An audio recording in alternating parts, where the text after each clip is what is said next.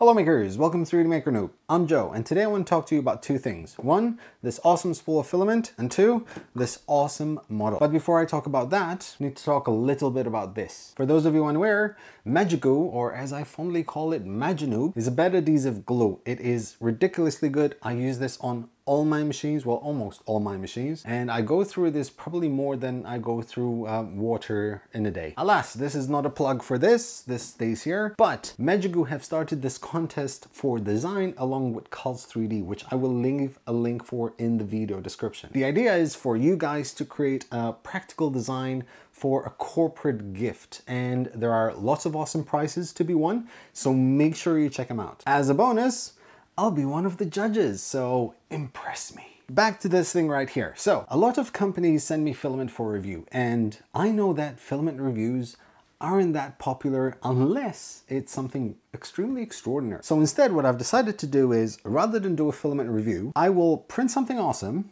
with the filament that they send me, and then just sort of like, you know, showcase both. So this spool of neon orange, which by the way, incredible spooling, was sent to me by SR3D Prints in UK.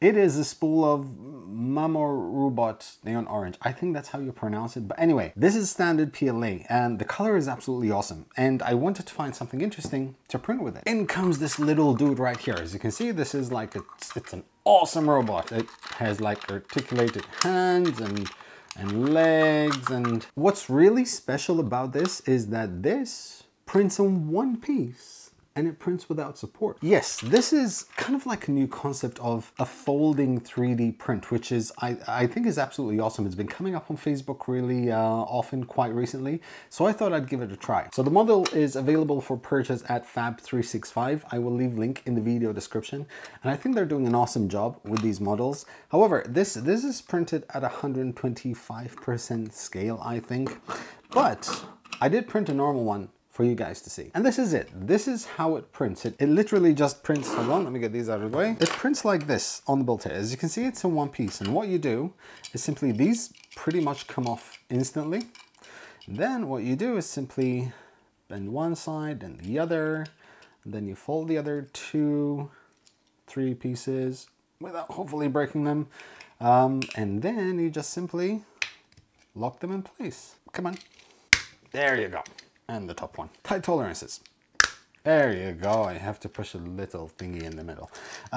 So it also comes with a couple of accessories. This little thing is one of them. You're supposed to print 2, but I lost one. And this is kind of like an antenna. There's one for there, and then the other one should go in here. And if you think he doesn't look anything like you would want him to look, you can simply just cover his face. Now there are 2 models. This is the other one, but as you can see, I had a few issues with strings, and what was happening is when it was printing, this arm came off and it just ruined the print completely. I tried it once more, but it happened again, unfortunately. So I tried it once more, and that failed again. And the problem is that there is such a small, very minute contact area to the build plate that any kind of force just tips it off the build plate. So what I did was I printed a larger one, and that printed perfectly fine. And once again, I'm just gonna bend everything in place. Hopefully I don't break it. See, the good thing is that when you scale it, even to a certain style, to a certain size, it still prints really well, and it still, well,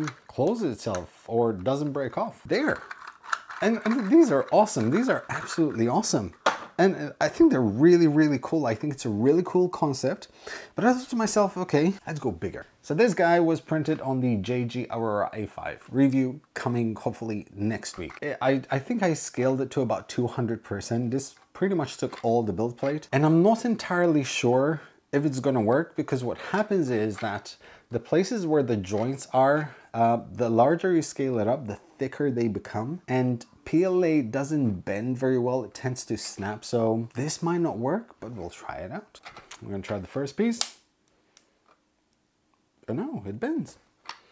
And try the second piece. Oh, the cracking. Third piece, 4th. Okay, so far so good. Let's attach the bottom part first. Ooh. And the top part. There. Oh, that is awesome.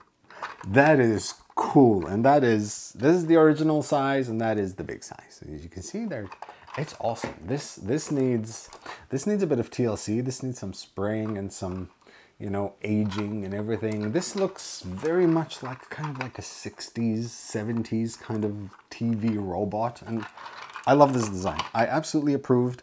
Go check out the link in the video description and support the creators. As for the filament itself, I think it's actually really easy to print with. There's not much to say. It's PLA. I think at this point in time, I think all PLAs are pretty much the same. I printed these at about 205 degrees. Tolerances varied between 1.74 and 1.76, so pretty much within margin. However, extra points for that spooling is just so satisfying. That is it for me, guys. Thank you very much for watching. I will leave links in the video description for, well, everything. Make sure you also check out the Magic Goo Cults contest. I'm really excited about that, and I can't wait to see what you guys come up with. In the meantime, if you have any questions, leave them in the comment section below. Like, share, subscribe, and as always, happy making, guys.